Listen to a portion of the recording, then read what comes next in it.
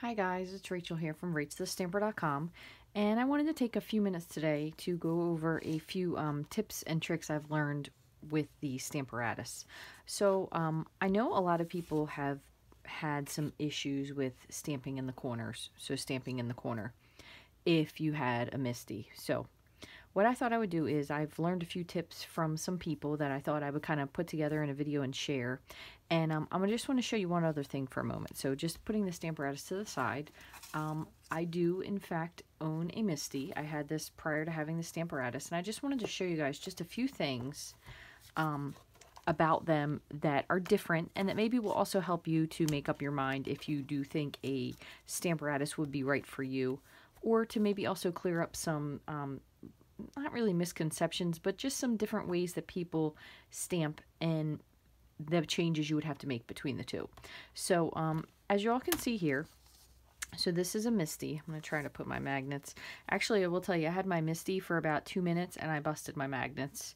And they're very small. So I will say that I love the concept of the Misti.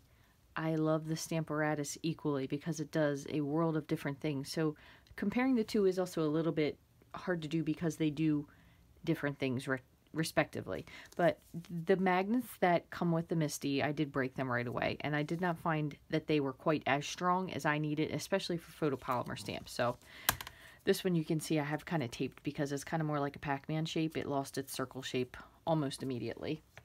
And I'll put that over here. And then, so I ended up having to get a new bar magnet for the Misti almost immediately when I ordered it. So basically with the Misti device, you do have this where it is a door hinge. So you can only stamp depending on what size of a card you have on the inside of this area here. So, okay, so this is about a 6 by 8 stamping field. It is wonderful because you can butt up to the edge of it. Apparently they also had some of these that came without these, I don't even know what they call them here, but these little walls. So you can get a bigger one. This one I believe was about $60 some, including shipping with having it shipped. The Stamparatus is $49, and then shipping I think is about $7. So it is cheaper. But aside from the point, you can get a larger Misti, but again, they do go up in price considerably. So with your Misti stamping tool, basically what you do is you have your stamp. And what you would do is you would put your piece of cardstock down, and most people would put this in the corner. As you know, I'm just going to demonstrate with photopolymer, you do need to put the mat in. But you would put it in, you put your magnet where you want it, you're going to close the door, and then, so it's not going to pick it up. Let me go back and do that so you can see what I mean. So you would put your paper down, put your stamp on where you want it, put your magnet here, and you're going to pick up your stamp. And then if you wanted to do, for example, line stamping, you actually have to adjust your stamp. So you'd have to stamp it, move it up, move it up, move it up. So there are cool things about the Stamparatus that you don't have to do that. But here's the main thing I'm getting at. When you stamp with a Misti, everything just goes in the corner because that's just the way it is. That's the place you stamp. You stamp in the corner, you stamp in the corner. You can't really stamp up top just because you'll fall off the edge here with your stamping. So you can't really stamp up top. You kind of have to stay to the corner. So if you've had a Misti before and that's what you've worked with, you're used to being in the corner. So a lot of times people will say with the Stamparatus, well, I can't stamp in the corner. Well, you can stamp in the corner, but the thing is that you just have to take it from a little bit different of a perspective when you're going to stamp in the corner. So let me explain that a little further. So again, with your Misti, you do have to you close it, you stamp, you can do the same thing, you can do line patterns, you can ink it up, but you have to be careful with cleaning your Misti because these grid lines are not etched into the door. The Stamparatus, the grid lines are etched in, so you cannot ever wipe them off. So you do have to be careful with this. If you own a Misti, you want to be careful what you clean it with because you can remove the grid lines if you use those. Personally, I don't. I kind of just eyeball things, so maybe that's a problem I probably never had. But let me put this out of the way so I can show you just a few other things and kind of just other ways that you can stamp with the Stamparatus. Whoopsie. Stamps falling from the sky.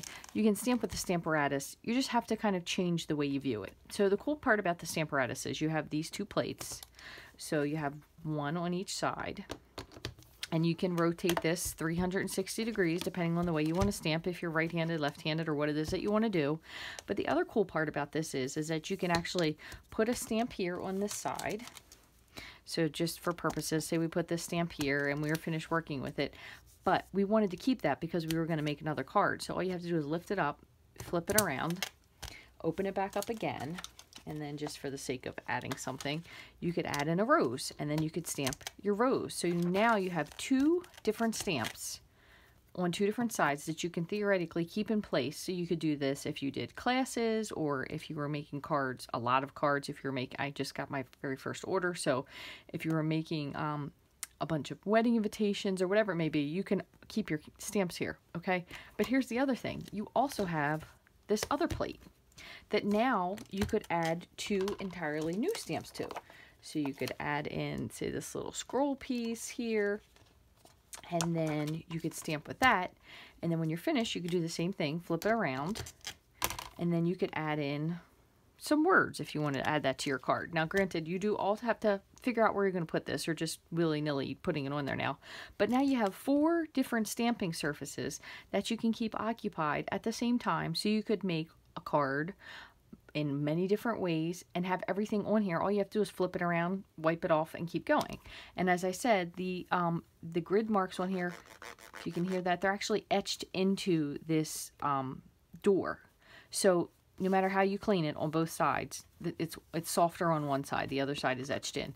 You're not actually going to rub them off. So you only have to worry about cleaning this with a baby wipe. You can clean it with, you know, like a microfiber towel, a wet cloth. Very easy to clean up. So you do also have a pad. So this is for your photopolymer stamps. When you're not using photopolymer, if you're using clear stamps, then you would take that out and you would just stamp directly onto this base. This also is cleanable. You can just wipe it off with a towel. And then underneath it has 2 places for you to put magnets.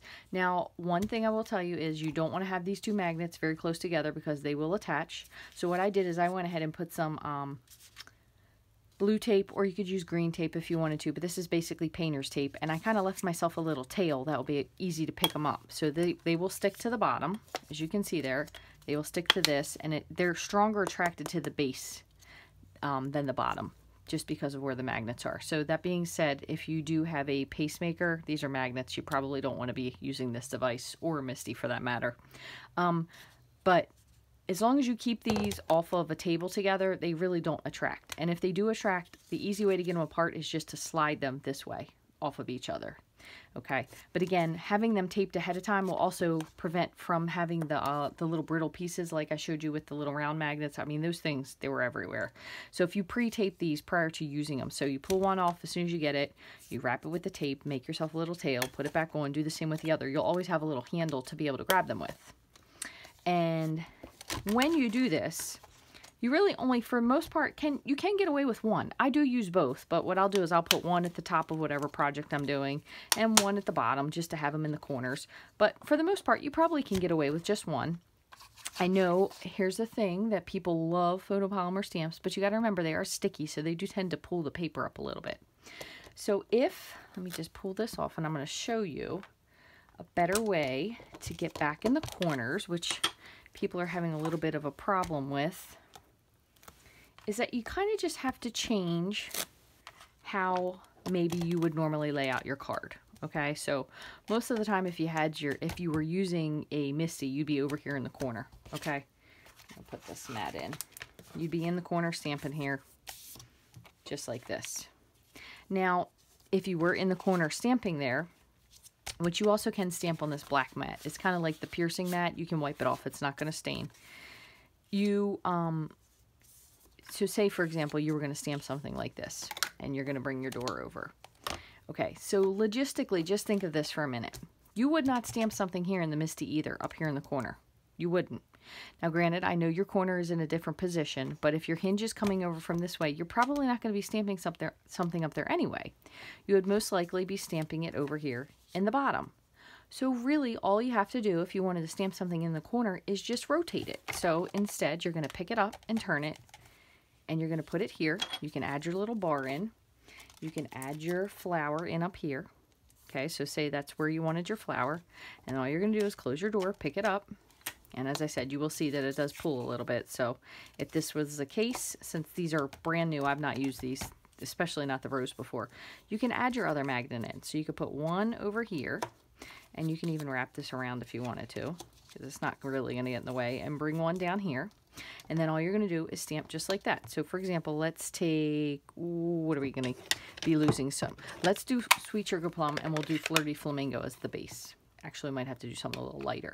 But basically what you're going to do is ink up your stamp, press. Now here's the cool thing. If it didn't turn out just like you like, just like the Misti would be able to, and many other devices, which I don't have, you just ink it back up and restamp it, and it will make your image darker again. Then if you wanted to take your flower on the inside, so we'll just close this up. Now, you do want to make sure you protect your surface, because obviously right now if I dropped this down, it will ink onto my grid paper, but it's just grid paper. So then what you're going to do is you're going to take your other part of your flower. I'm sorry, I'm having a mind lapse here. You're going to take the other part of your flower, your rose, and you're just going to pick that one up just like that. Just make sure it's back in the corner again. Make sure it's nice and lined up how you want it. And then I'm going to try to go a little bit lighter, so we'll go with some Wisteria Wonder. And then what I'm going to do is I'm going to just ink up my rose inside here. And beautiful, lines up perfectly. So now you've stamped in that corner that you can't get into, but you just have to look at it from a different direction. Okay, so now we're going to close up this Wisteria Wonder. I'm just going to grab, I have some baby wipes here because my baby doesn't use them any longer. So I'm going to just grab a baby wipe, and I'm going to just wipe off this stamp just in case I decided I wanted to stamp it in a different color. I'm going to pull this up. When you pull these out, you want to pull them straight up and then out. Just wipe off this ink here. Now you've got a completely clean stamp, so you can pick a completely different color if you want, or you can take this out, set it to the side, and then at this point, say you decided now you want to stamp something in a different corner. So now, if you normally were to stamp over here, and you wanted to add something in the bottom corner here, so now you're just going to go to the opposite side. So what we're going to do is I'm going to put this here, so it's up out of the way, and I'm going to put a little one down here. And now we would decide what we wanted to put at the bottom. So for example, let's say we're going to put this really pretty rail down here. Okay, and I'm going to put this a little bit more center. I'm going to leave this one off to the side. I'm going to close my hinge here. And let's see what would look nice with this. How about Tranquil Tide? I'm not sure. We're just going for anything. So you're going to stamp, ink this up. Okay, and then we're going to take this, we're going to press. Okay, and now we have it inked. Now, I will tell you, this spot here isn't going to ink. Kind of the same thing with the door. Now, we were aiming for going for this side, okay? So if that's something that you want to do, all you're going to do, just for the sake of, since I'm going to switch this around so I don't end up dropping it on the paper, I'm going to wipe it off. Just like that. And then two things. So you can do one of two things now if this is where you were going. You could take a silicone mat if you had it. You can put this underneath if you were definitely wanting to stamp in the corner. And then what you do is just ink up the stamp again. Oop, I got some fuzz on my finger. And then you're going to give it a press. Okay. And now, granted, I didn't line that up correctly. So what you would want, what you would want to do, not explaining as best as I should have, is you would want to make sure you put your mat in the bottom if you were wanting to stamp in the corner, because it does give you a completely inked image. However, my image wasn't lined up correctly. So what I'll do is, for the sake of showing you, I will flip this over. So now you see we have the mat underneath. You have your cardstock. Get that, make sure he's up in the corner. We'll just re-ink this one more time. And press.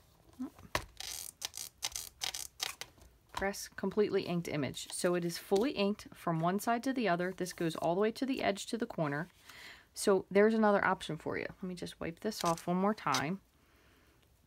But again, if you wanted to stamp something where you were just stamping into that lower corner, you kind of just have to think about how you would lay it out if you were doing something the opposite way, because you are doing it the opposite way.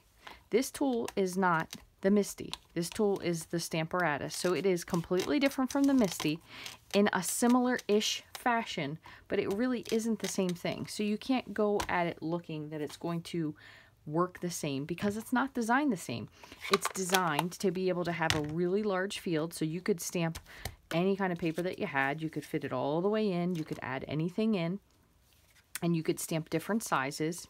You could do something where, say, if you had a whole sheet of images here and you wanted to add, like make a background stamp, so you could put something in here. I'll show you. Get another piece of paper. Let me take this out. Another piece of paper, and I'm going to go with this side now just so I can show you. So say we wanted to do something in a line form, okay? So we're just going to say we wanted to start with having First Communion, okay? All right, so what you would do is you're going to take your stuff off. The coolest part about this is, so you are able to do something different. We're at, basically meaning like lining this up, making a line of this going straight down. I'll move this over just a smidge. Pick this up. Okay, again, now if you're going to put this here, I'm going to just show you one more time with this to the bottom. Just make sure that lined up where I had it in the beginning. So I'm going to put this here, just like that.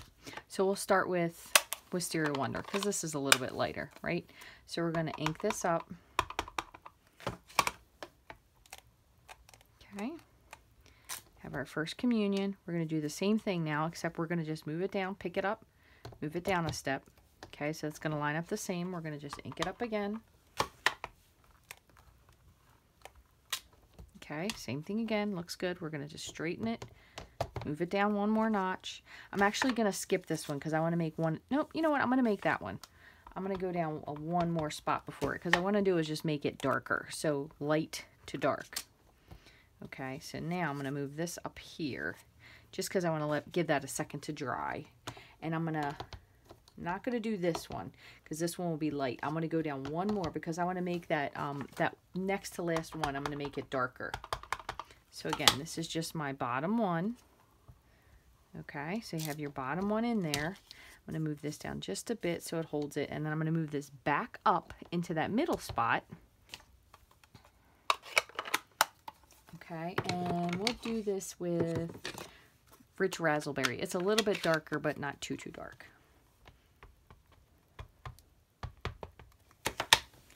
Okay, and then you're just going to bring that in, press. And so now you have basically line stamping. So it's a pattern, completely perfectly lined up. It's in the exact same position. Sorry, my inky fingers, hopefully won't ruin it. But same position, you can make it dark. You could add in any other little stuff you wanted to add in here by simply taking your door, flipping it over, and then what you could do is decide if you wanted to add something. So say, for example, this is just something really, really simple. You just want to add these little dots in. So you would just do the same thing. So you would decide where you wanted it. Oops. This is a little hard one to line up. Okay, so we're going to put this back here. Now all we're going to do is simply close the door, press again, pick that stamp back up. Make sure it's nice and lined up. Now, something that's contrasty, I'll say we'll go with Fresh Fig, just so it'll give it some definition. So all you're going to do is just Fresh Fig, add in your dots. Okay. Pick it straight up, move it down a notch. And then what this is going to do is it's going to just fit it. I know I didn't re-ink that. Just going to fit it in between. Same thing again. Pick this up, move this to a different position, slide this down one more, and let's see. Okay, and then say you did it and you're like, you know what? I really think that other one should be darker because it doesn't really match the pattern. I'm going to show you. So you go back and you're going to add this one in. And you decide, you know what, you want that one to be darker so it'll match. So all you do is you move back up to your second set of notches and you say, okay, where was that there? Ink it up. Now you do want to be a little bit lighter so it's not too dark considering you already inked it once. And there you go. You can re-ink exactly where you were even though you weren't even close to that position, just by moving it back up where it was again. Okay, so really, really simple, easy thing to be able to do. And then I just want to show you one more time. I'm going to show you both corners again, and I'm going to show you these without, without the silicone mat, just so you can understand again, just the opposite stamping of stamping out of the corner. Grab one more baby wipe and just clean this off. And I'm going to just pick this straight up. Wipe this side off, make sure everything's nice and clean over here. And again, you can take these plates to the kitchen sink if you like, or the bathroom sink, and you could just rinse them with warm water as well when you're finished, up to you. Now, a lot of people have baby wipes. Baby wipes are pretty reasonable to be able to buy. I've heard, if I will say reviews between the two, these are from BJ's. These are BJ's brands wipes. They do have a little bit of a lint extra. That was just an old tea towel that I just dried that off with.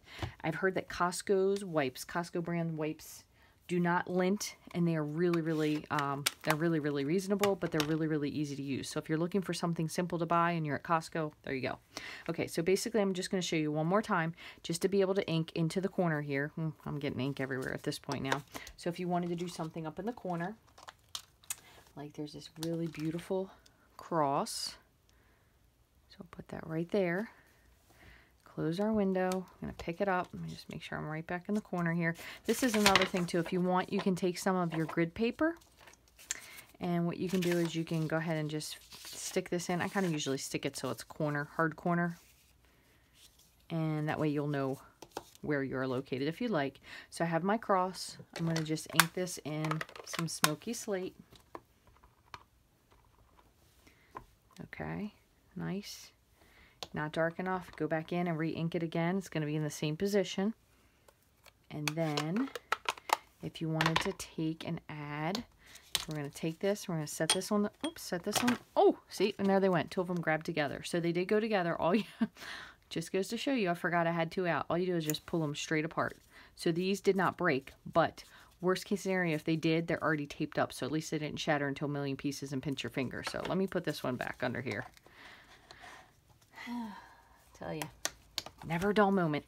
Okay, so now I want to do is show you how to stamp it to the other side here.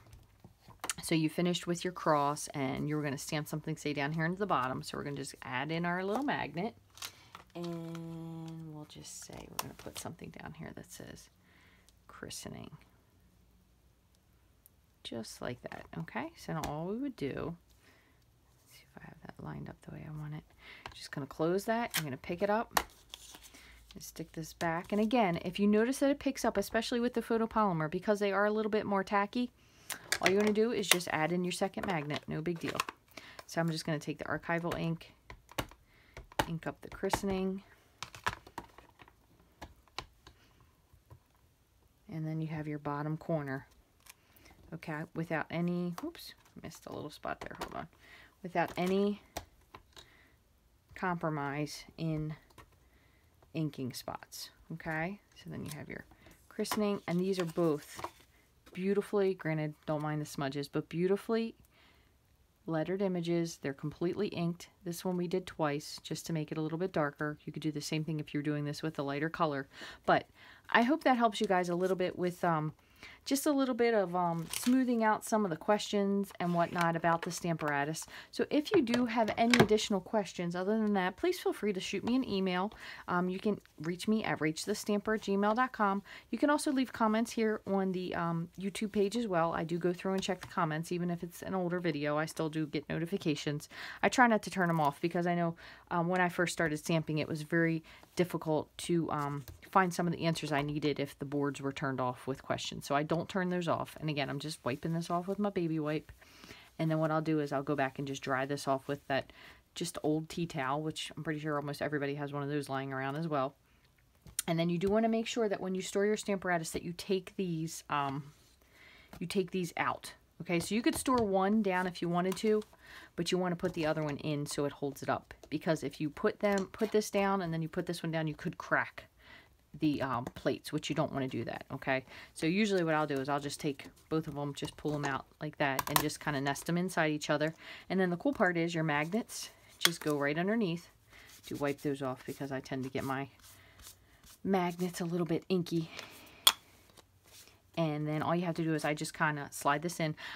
Will tell you, I have seen a few other people who have taken their boxes from their Stamparatus, and they will actually take their box and they've wrapped it in designer series paper, and they kind of cut the top off. That way they can just slide it in. So that's another cool idea for storage with the Stamparatus. Just use the box that it came in. You can decorate it with some designer series paper if you have something laying around that maybe wasn't your favorite, but it'll make your box look a little prettier.